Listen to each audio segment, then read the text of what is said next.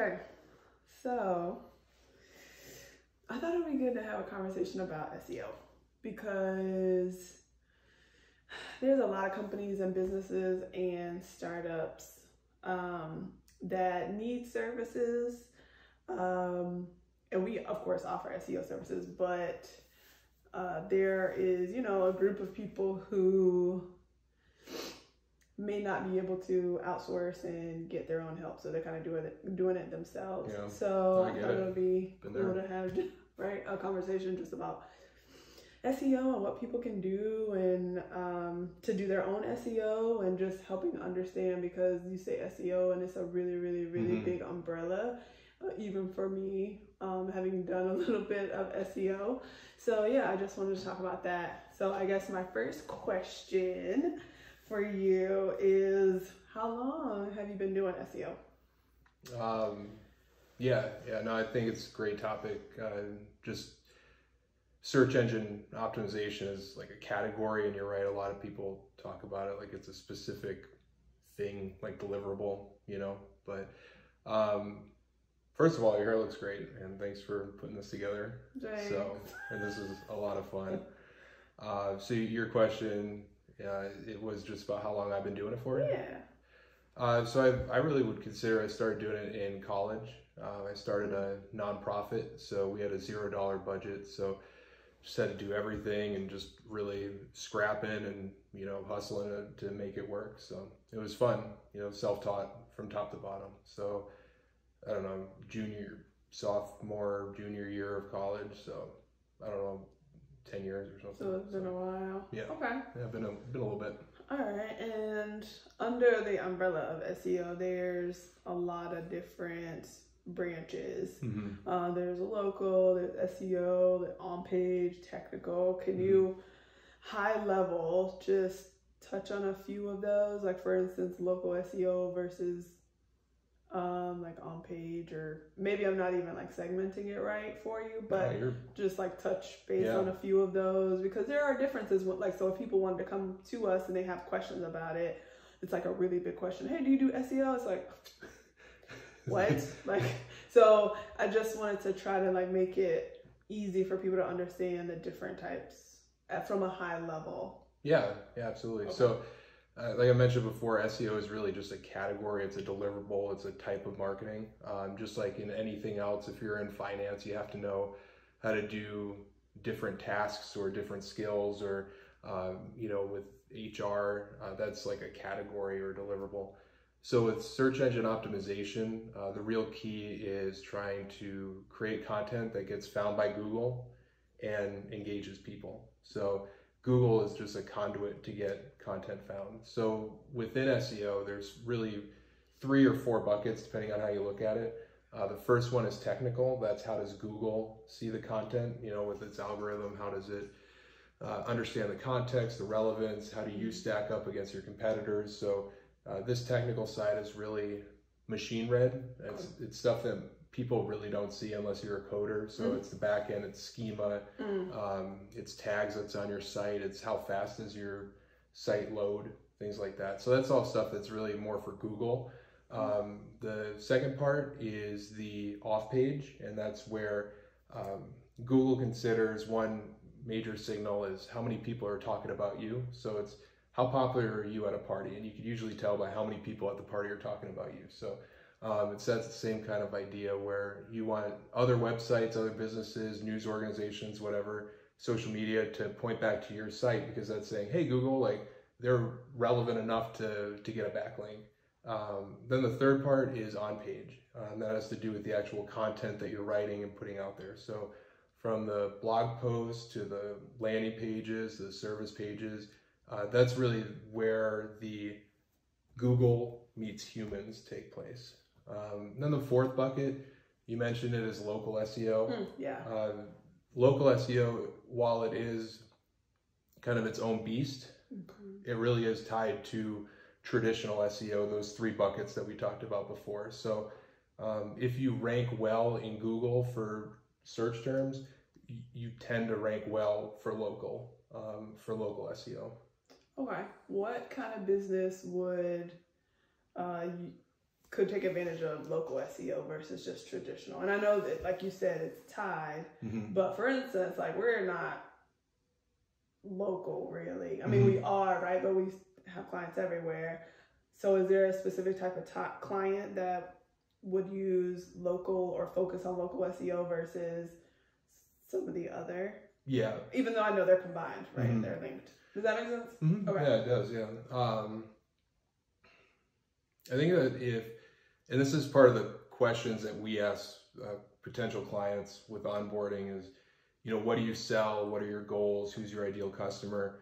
And you begin to see a pattern if you ask these questions, and the types of businesses that should focus on local SEO is if they require customers to come to them. So for example, a car dealership, right? You can't really you could buy a car online now with Carvana and these other places, but traditional brick and mortar. So, sewing shops, they require people to come in and purchase stuff, or tax accountants, HVAC, HVAC, they go out, but it's still within a geographic area. So it's really, if you want to get qualified leads, or if you define a qualified lead by someone based on their geographic area. Okay, got it. So like a nail technician, really anyone, pet services, any type of thing like that. Like you mentioned, like HVAC or lawn care or hairstylist, anything like that. Okay. But on the flip side, the type of business that doesn't need it, and I think it's important to define that kind of business, it would be like, marthastewart.com. Like they don't need it because local SEO. They don't need local SEO. They definitely need traditional. And we work with a couple of big clients that rely on national presence instead of just hyper local presence. So if you're a car dealer, for example, the reason you need local SEO is because a qualified lead is not someone who lives, 4,000 miles away because they can't come buy your car. But your qualified lead is someone who lives within 100 miles or whatever, because they'll drive to pick it up. So, ESPN.com, that's a site that doesn't need local SEO. It's just not what it's doing. Right. So. Okay. That makes sense. All right. So something I hear still often, and I've heard it for years, is content is king. Would you still agree with that? And how big of a role does content play in SEO? Yeah. In traditional, right? I'm gonna try to separate it because I feel like in my head, correct me if I'm wrong, like I feel like local, the strategy is a little bit different from traditional. But traditionally, with content. Yeah, absolutely. And I guess just a clarifying question. So I don't really like whenever people say content is king. It's kind of like you go to church and it's like Jesus in the Bible. And it's like, okay, so what does that mean? Like, can you explain? Like, that's the right answer. No one can, okay, Jesus in the Bible, like, but that can't be the answer. That's why I'm not really a big fan of the content is king principle, even though we make content. I just think it's vague and it bypasses the nuances that really make it important for people who are looking for answers. So, it's like, how do I be a good person? Jesus. Like, well, that's not really an answer, right? Or how can I be good at SEO? Just make more content. It's like, bro, like, there's so much. Don't do that. Like that, that's like hustle porn kind of thing. And like, I'm not a big fan on that, You like stuff that where people can go and take action. Yeah, because again, content is just a category. Like it's just, you have video, you have, music, you have written blog posts, you have Instagram, which is different than LinkedIn. And each one of those are part of SEO, but the way that you make a video is a lot different than how you write a blog post and stuff. And they both have different values for different types of businesses, Gotcha. All right. So say, there's someone who's looking to start a website or a blog, or their small business, right? They're kind of starting. It's just them. They're doing it from their own money. They don't have any big investors. It's homegrown. So they know that they need SEO.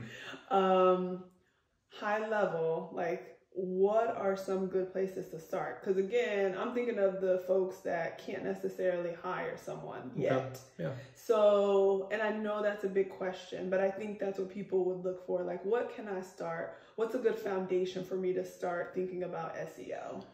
So, just to expand on That's that. a big question. No, it's fine. I mean, it's fine. I think that's where a lot of people start from.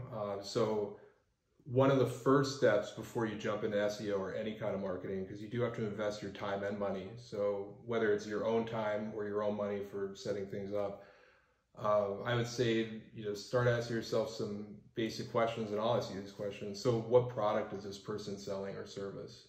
Are they, I mean, you just make some up. Shoes. Shoes? Shoes. Cool. Okay. So fashion? Fashion, yeah. Are they an online store, or are they like a local shoe boutique? Online. Okay. For now.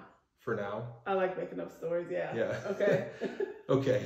I'm like, ooh. Ugh, I should have only asked questions I knew the answers.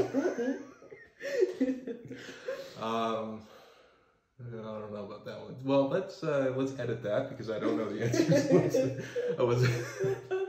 That's fine. We can edit that out. What about, someone who... No, you know what? Let's just go with it.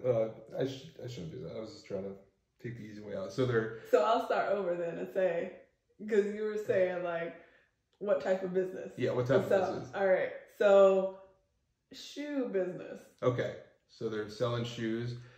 Do they rely on foot traffic to their store or online? They're trying to do it online. Only for right now. I think that's fine. Because it seems more feasible. Okay. Like an easier to start up. Less, overhead costs for them. Yeah. What kind of shoes are they selling, or what market are they going for? Are they trying to be a Payless? Are they trying to be a boutique? Are they doing... They're boutique. They're custom shoes. They're custom shoes. Custom shoes. I don't even know if people do this. Yeah, I mean, they do. There's custom shoes for different types of walking, That's true. And you have big feet. And so I feel like... I used to have to go to East Bay. Right. Go to the catalog. I had like 15 pairs of shoes to choose from. Oh, man. So, yeah, I mean, Most I feel of them like... had Velcro. If you start getting into your sizes, for instance... Right? If you're going over 16, 17, 18 in size, some of that is hard to find, like cute shoes. So it's a custom shoe place that sells, I'm making this up on the fly, that sells custom shoes for women that wear sizes over, like their foot size is over size 10. Cool. So beautiful women who don't have, traditional model of foot size. Yeah. I think that's fine. And I think there's always a need for that. I think,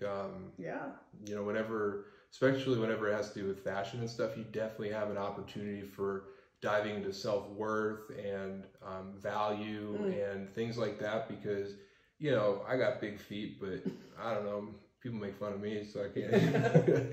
All right, so they're a shoe dealer, specialized in large feet for women. For women. Where are they located at? Like where's their warehouse, or how are they distributing, or what's that?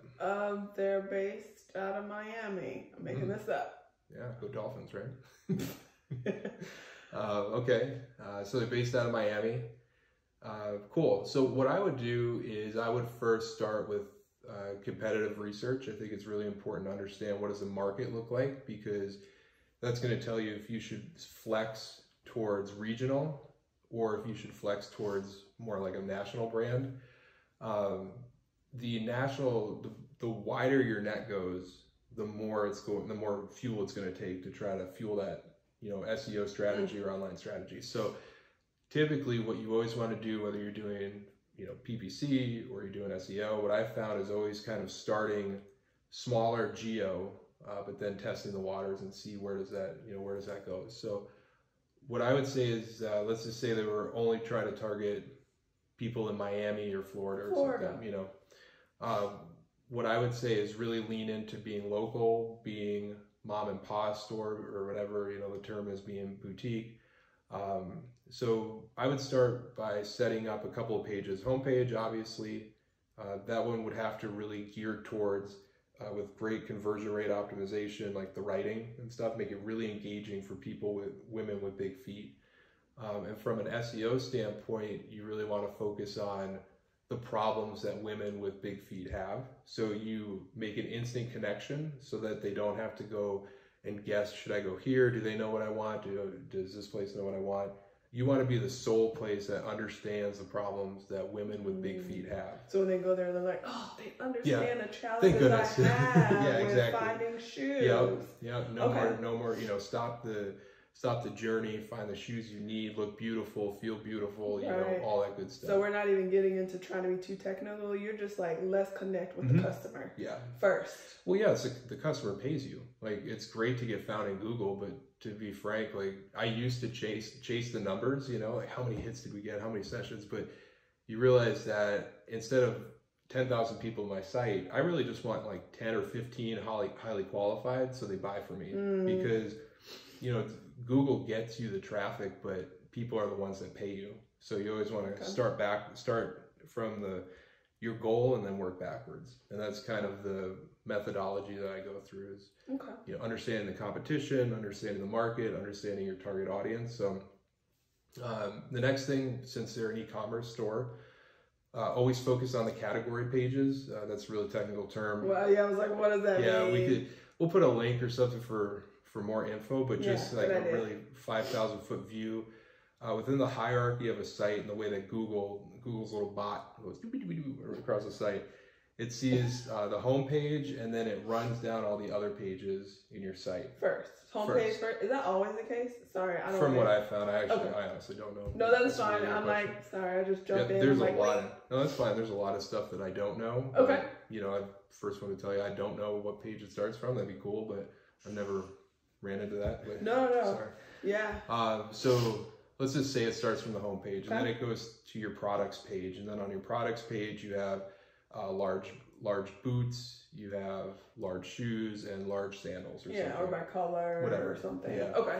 And that's to your point. There's a lot of ways to segment that out. Okay. But that would be the category page, because it would be boots, and then within the boots page you are organizing all of your boots. Okay. Right. So your category page is kind of like on a family tree, like one node on a family tree as you go. So I've always found that if you're limited time, limited money, always focus on the category page first if you're an e-commerce store, just because that provides Google the most relevance and the most context, like in the content. So you could really build it out. Okay. Do you feel like if you're focused on e-commerce, that's more important than even the homepage? Or they're really close? Because homepage is I don't know. Maybe I shouldn't make this guess. That's a hard generalization to make in terms of traffic, but in most cases, your homepage is your most powerful page on your site, and you really don't want it not to be because of the structure. Okay. At least that's what I was getting to, but then I'm like, maybe I shouldn't like try to say that. I mean, it's fine. Okay. I mean, people like from what I've seen, right? From some people's analytics, it's always the homepage. From what I've seen, and I've seen the same thing, except sometimes with very seasonal customers like furnace repair, you might see during the winter is like blog posts are really high up there, you know, because people are asking specific questions. Okay, that makes sense. Which is another part of SEO between the technical and content. But I didn't know we were going to go in e-commerce SEO directions. Oh no, my example. No, it's fine. No, it's great. We might have to have a part 2 of this because I feel like there's a lot of good nuggets here. Yeah. You know, we'd throw visuals up or something, but anyways, you just always want to, it's kind of like Plinko machine, right? Isn't that the one where you drop the ball and it goes boop, boop, boop, boop, boop, boop, boop? I don't know, but that sounds right. Yeah, the Price is Right thing. Like, is it called Plinko? Yeah, and then Red Letter Media did the same thing. I always learn new things from you. Like, I would never need to know that, but now I do. Well, we're going to check it. The price is wrong. We'll make sure it's called Plinko. That was funny. Yeah. But no, keep going. Oh, yeah. Rabbit hole. What a good show, right? Like Wikipedia rabbit hole.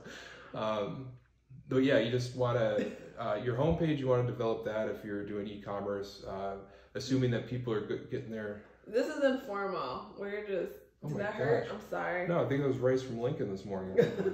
Something on your finger. Some food. Or I've been working out. Yeah. Oh, yeah. Candy hands. Sorry. picky. So your homepage, you always want to assume people are getting there from referrals or direct traffic. So just anywhere from the web. So that's where your homepage, you really want that to be about the customer, about their needs. You don't really need to rank a homepage because it's kind of going to rank itself because but depending on what SERPs look like, the search engine results look like. But anyways, the category pages is where I've seen the biggest bang for the buck, whether you're a small e-commerce store or a big one, just because customers are looking for specific things.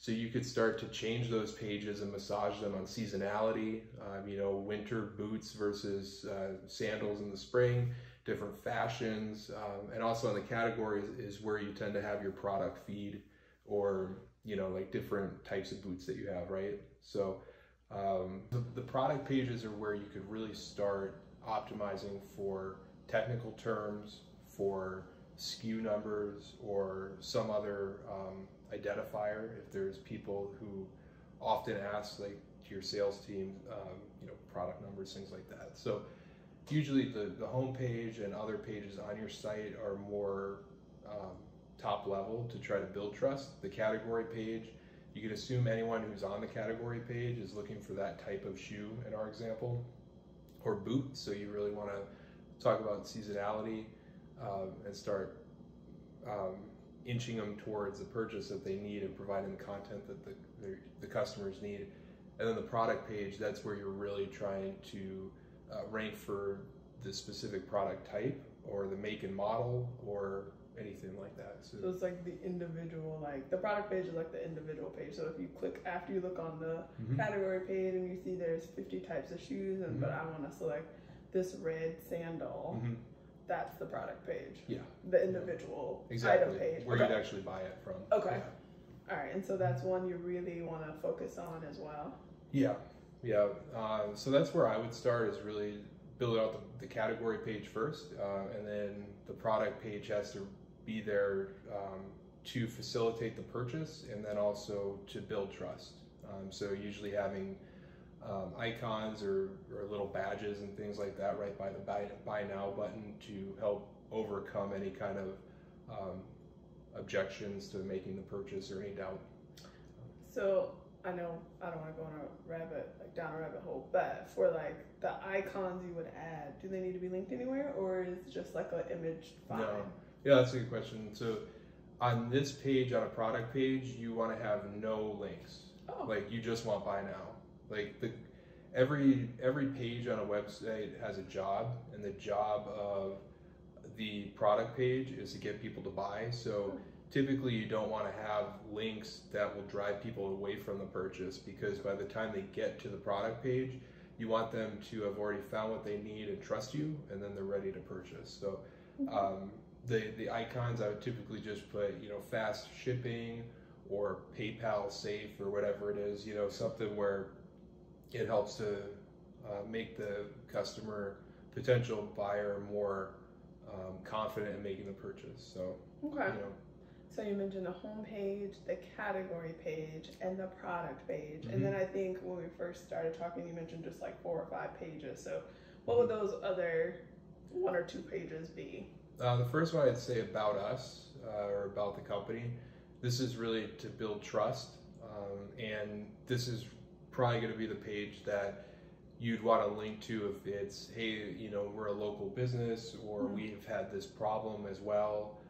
How did it get started? Why did it get started?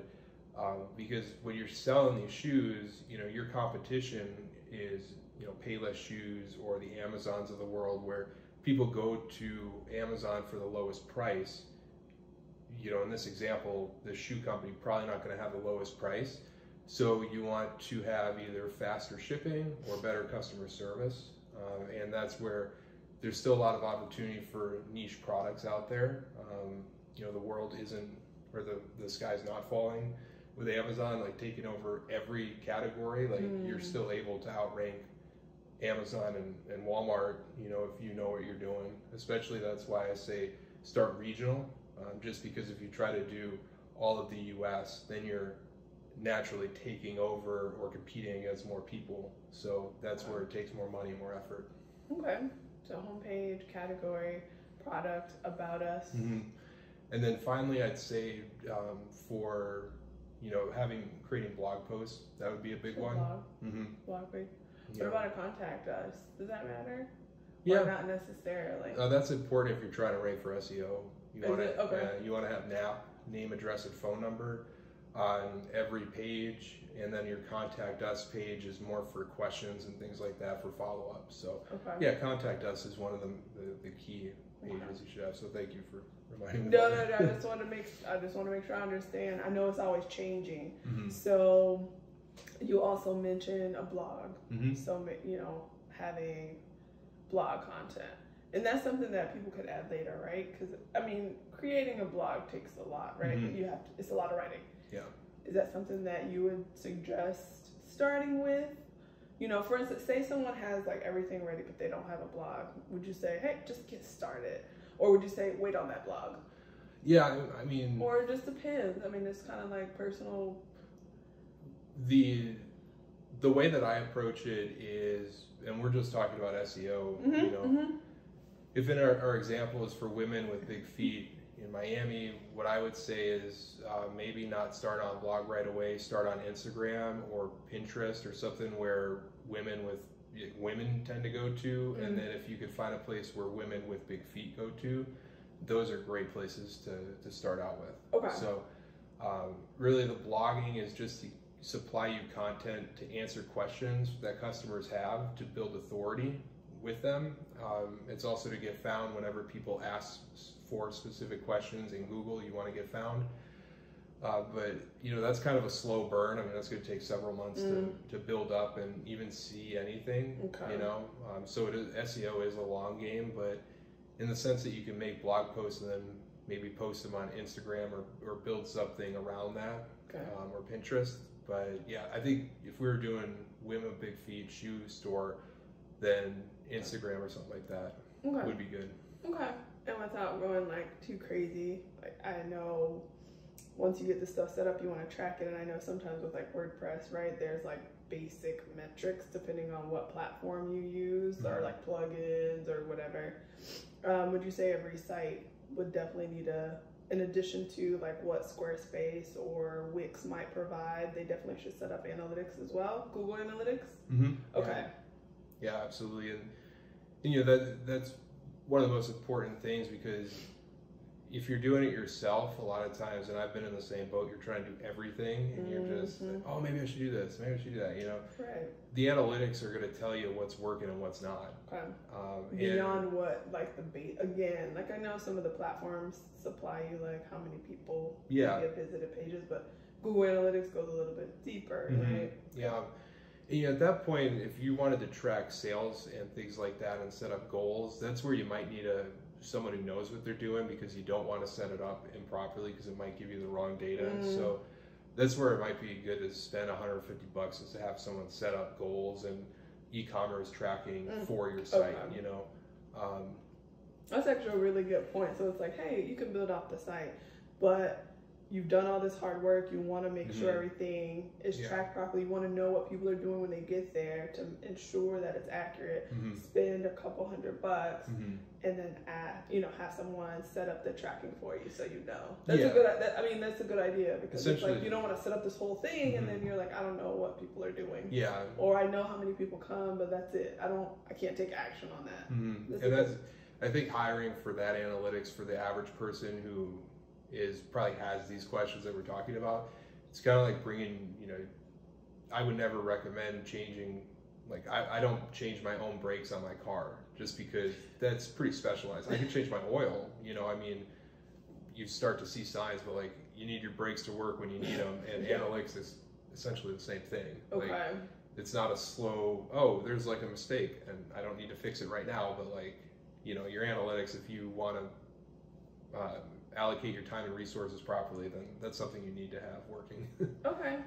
No, I think that's really helpful. As a high level, would love to hear, our viewers' feedback on that. But I think for a small business, someone with COVID, right, going on, a lot of small businesses always, but a lot of things a lot of people starting their own businesses, and so I feel like this will be really helpful for, I've seen like realtors starting clothing shops, people who are selling food. So I think this was a really good discussion, just summarizing the differences between SEO, what falls under that bucket, and if I'm starting myself from the ground up with like no additional support, where, using the example of shoes, the best places to start and focus on. So that was really, really helpful. Good. So I'm excited for our next video. Not sure what the topic's gonna be, but maybe PPC, or maybe we dive more into SEO. So I don't know. We'll find out. Well, we covered a lot of different subjects today, so even if we